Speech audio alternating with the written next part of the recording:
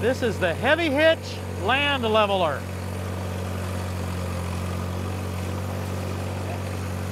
We're going to put it through its paces today, doing a lot of different activities. Actually, I've got 3 different things in mind I want to try with it. I'm going to start here with some of the worst areas of my driveway.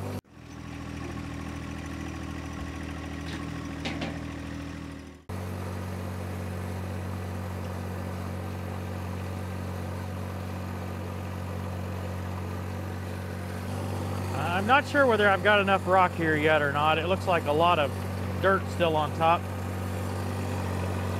Some of that may be dirt that's just on top, of course, that I may have brought in here from working on the pond last summer. But it may be some, just areas where we don't have thick enough rock base yet. In any case, this rig is getting rid of those ruts, allowing me to really get that rock out on top again.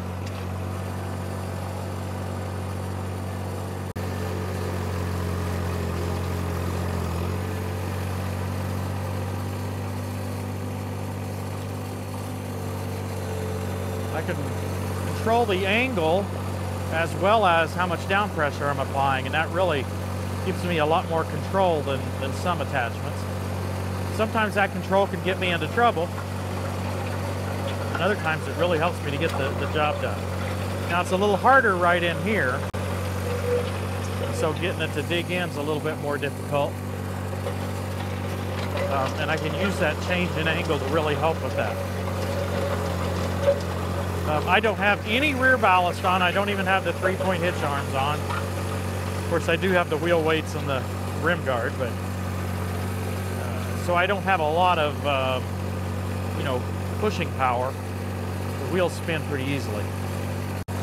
I like that I can dig up the rock without worrying about moving too much of it, right? If I use a box blade or a land plane or the bucket or anything like that, I'm concerned about moving the rock more than I really want to. In this case, well, I may have to worry about running over my cat, but in this case, the rock is just kind of being stirred up. It's not really being transported along, a long ways from where it originally was. And that's exactly what I'm looking for, is getting rid of some of those ruts. Whoops, didn't want to turn it up with that much of an angle. I was talking instead of paying attention. And I find that I can make it dig in a little bit better when it's really hard. I can make it dig in better when I'm going backwards. If I shove it in going forwards, I can spin out pretty easily, like that. But I still do have that control. I think I should probably try it on a larger tractor before I quit here. See how that will perform. But I can really make it dig in if I put the back angle of it in a little bit and go backwards. Don't even have to lift it up really to switch direction, because it hasn't moved the rock that much. Didn't really need much on this part of the driveway. It looks pretty good. But it never hurts to kind of scratch those rocks up a little bit. Again, it's a little more aggressive going backwards than it is going forwards. Whoa, stopped myself there.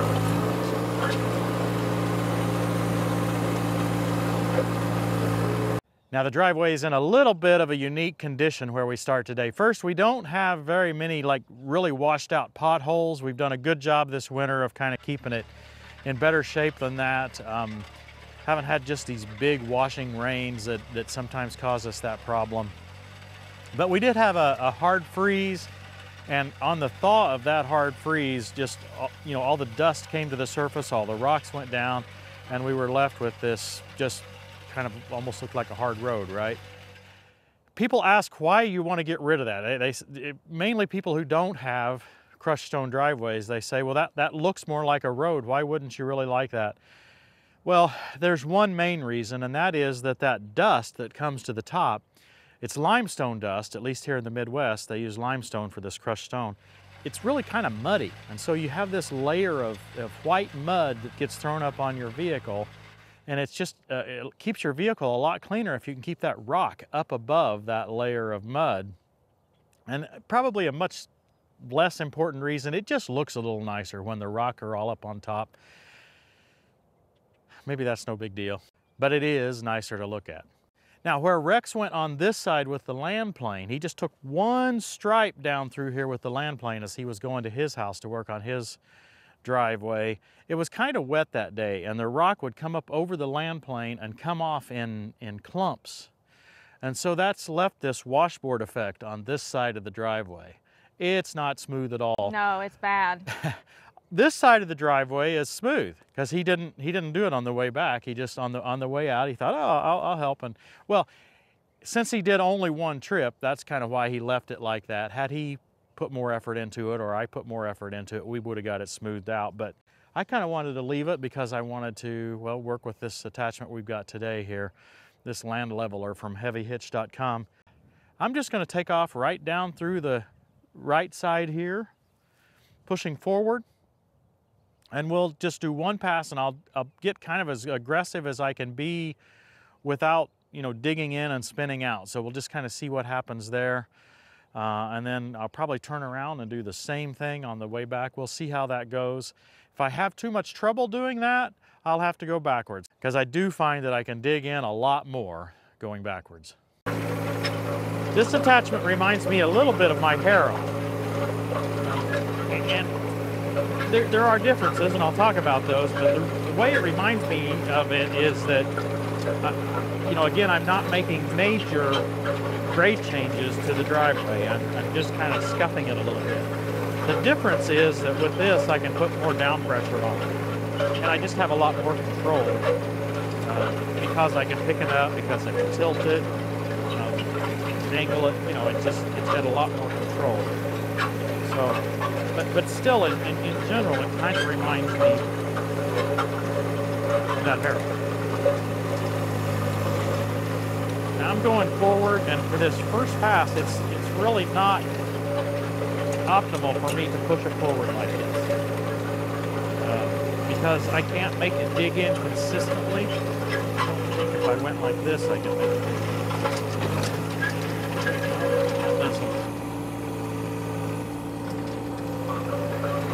I can make it dig in, but then I quickly get to where at this 1025R I can't push it.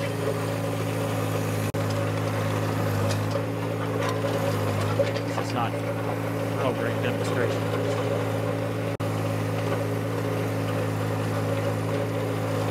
Pretty good right in here. It's not ground in quite as hard. It really goes in easily, and I can go forward with no issue.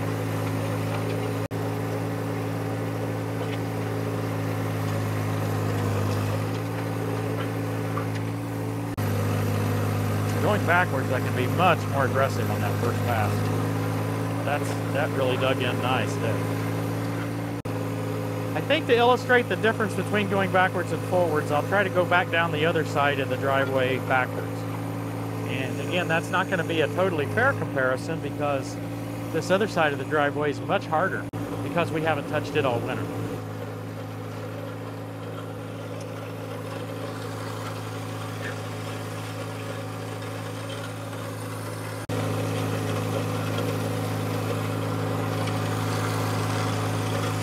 Okay, this is working really well here. If I could drive straight, it'd be working good. Yeah, I'm happy with how this is working to get that initially dug up here. Any little potholes or washboard effect we'll have in there will be dealt with like this. So we don't have to dig real deep. We just have to get that hard dug up, and allowing us to kind of level the whole thing. You can compare this easily with what I was able to do on the other side, and you can see that I just wasn't doing near as good a job digging in. Oh my, I can get even more aggressive now. Now this is Johnny X, so I'll have a little more power than a stock 1025R. But given that I don't have any rear ballast, as I said, I probably won't end up with a lot more power to the ground. I've got a lot more down pressure on this than what I can put with a 3-point hitch. I have to have a lot of weight on it with a 3-point hitch to be able to get the same down pressure. So let me illustrate this inability to push it going forward with the little 1025R. If I put that same aggressive angle on it, see, I just spin, and it's serving to actually kind of pick my front end up off the ground. And yeah, I can't get that same aggressive behavior. I'll turn around now and try it. No problem. Now once I get it dug up, I can go forward. No worries. It's working really well.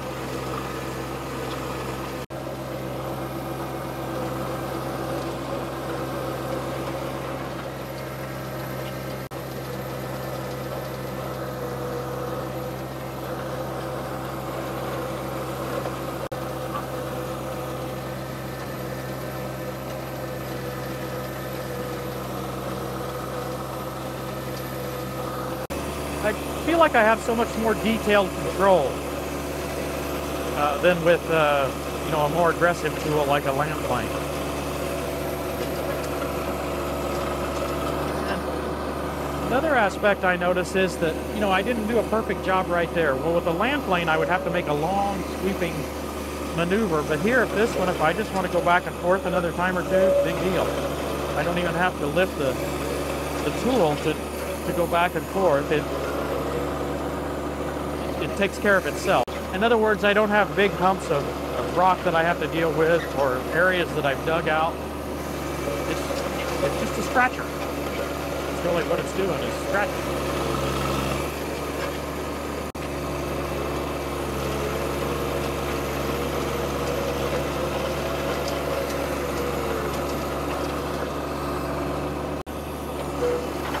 I wish I had a better way to illustrate just how hard this is. I mean, this is a hard surface. To see it dig in like that is really, really impressive.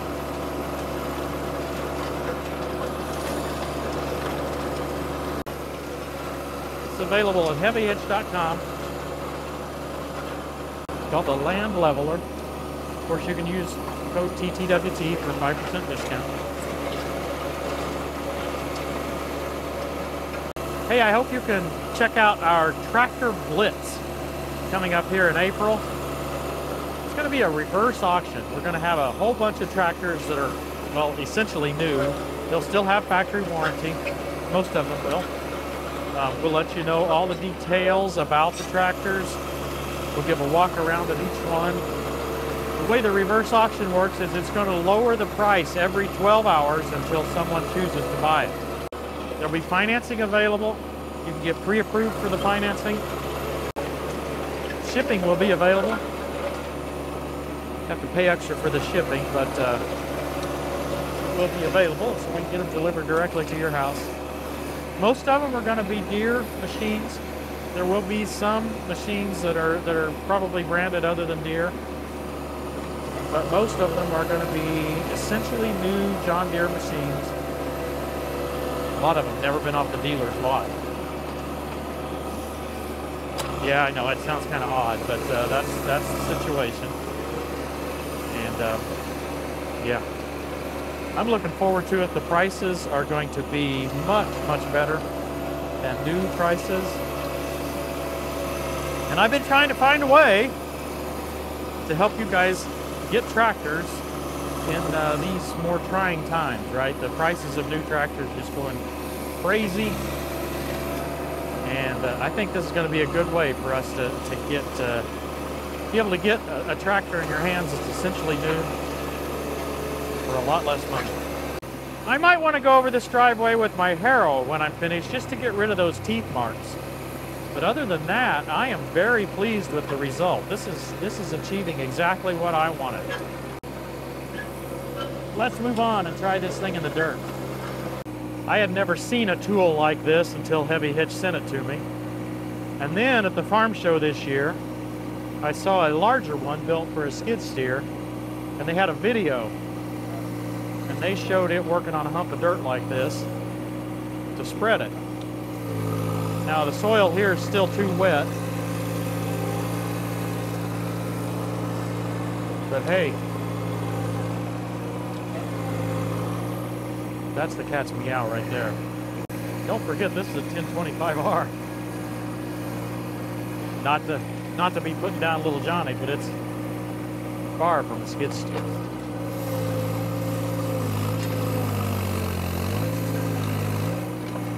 This is hard, it's wet. I say hard. It was piled here last fall before winter. I moved this pile at one point, and so it's wet down in here. And that kind of shows, how much I can pull back with it. I'll tell you what, I'll pull this away, and then I'll see if I can dig with it here.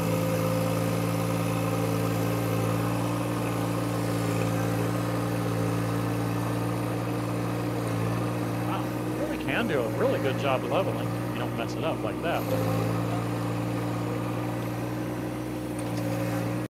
That's pretty nice. Now, this time I'm actually going to dig going forward a little bit into what's left of that pile. In the video I saw online, they actually got some dirt up on top of it. They were able to move it around like that. Yeah.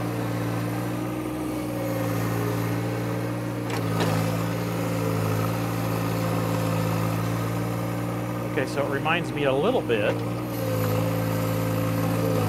I hate to say this, but it reminds me a little of a power ring. What I can do. Obviously, I don't have the spinning mechanism, and it's much, much less expensive. But just kind of tackling a situation like that and scattering the dirt, I can do that same thing. Probably a little more efficiently with the power rate, but wow.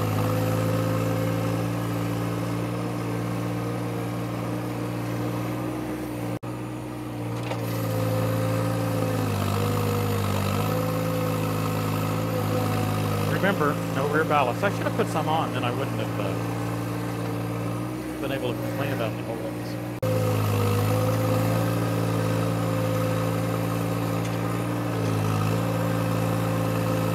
This is not the final grade here. I'm going to do some more work here this spring. But it does show us a little what we can do. It's a little bit of a ground engaging implement as well. Sort of like a... Not much depth, of course, but sort of like a field cultivator. Just an aggressive harrow, I guess. A little bit of a hump up here.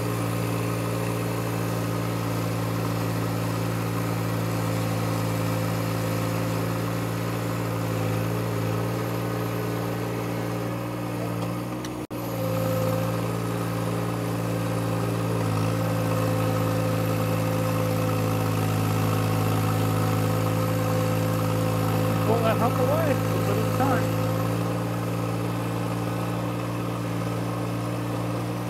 Well, it's certainly a multitasker. This will do different things.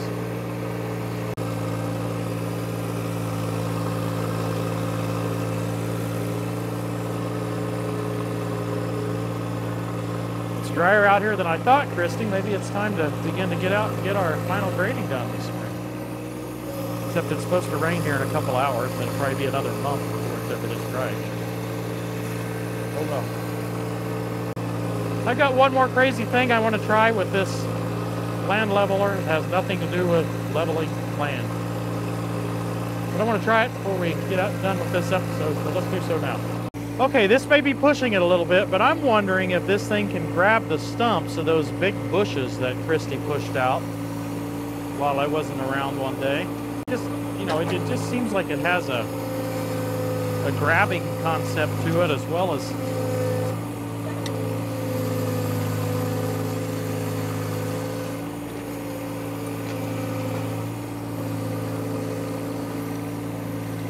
yeah, that's what I was thinking. I think you're seeing another aspect of it too. It works kind of like a landscape rake. Right, so yeah, I got the stump out, but I also just reach in there and grab those leaves. I can pull them right out. Yeah, you're throwing things at me. I don't think I'm going to be able to get every stump out. That one there, for instance, is small. Seems like the best ones I can get are a little bit, if they're a little wider and they've got more surface area to grab. So let's see if I can get this. have real good visibility there.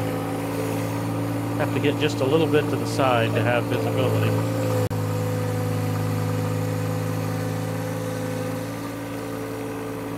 Got that one, didn't I? Yeah. Yeah, it works a little like a landscape rake. The difference being that I can pick it up and unload it, right? A landscape rake, sometimes you have trouble getting it empty. I was in high range that whole time.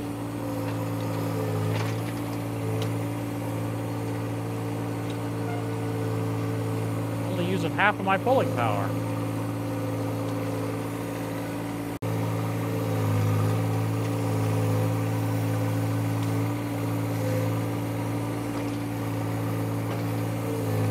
Okay, so it's not the best stump puller in the world. No, but you got it up.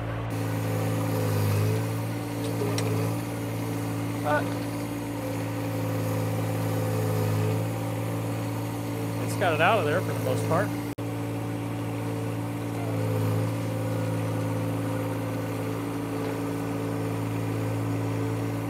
Now with this self-leveling loader, it's hard to get it tipped up enough that I can let you get a good look at the business end here. But these are just pieces of steel that have been welded right onto this tube, and they're what serve as the teeth. So they're nothing special, nothing fancy, but they get the job done.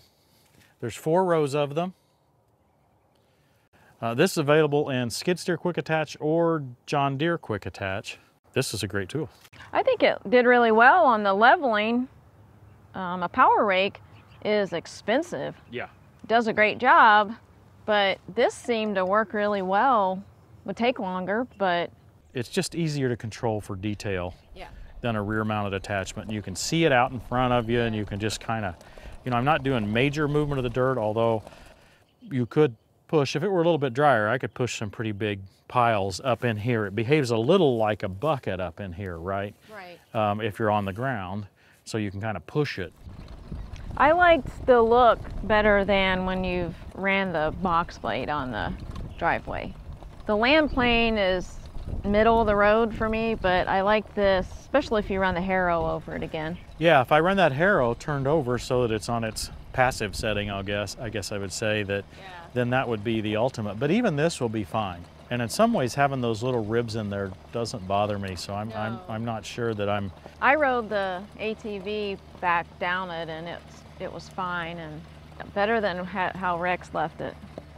Sorry, Rex. I don't have to worry about talking about Rex on our videos, though, because he won't watch them. Right. Come on, Rex. Thank you guys for watching, though, because I Yeah. really appreciate that. Again, heavyhitch.com, we couldn't do the videos without them, and we couldn't do it without you being willing to purchase some of these products. We're not trying to sell everything to everybody. Actually, we just need enough sales through these commission arrangements to be able to keep going. That's what's cool, though. I think if somebody needs this, when they see it in action, they'll know they need it. Yeah, because what I like about this is it's not as aggressive in terms of moving the rock all over your driveway. So you don't have as much risk of messing things up. But on the other hand, it digs in quite aggressively so that you can get those potholes dug out. Hope you guys have enjoyed this. It's a pleasant day in the spring. I'm getting spring fever. Really nice, yeah. We'll probably have a second winter. Yep. Thanks for watching, everybody. We'll see you next time on Tractor Time with Tim. Teach me to do your will, for you are my God. May your good spirit lead me on level ground.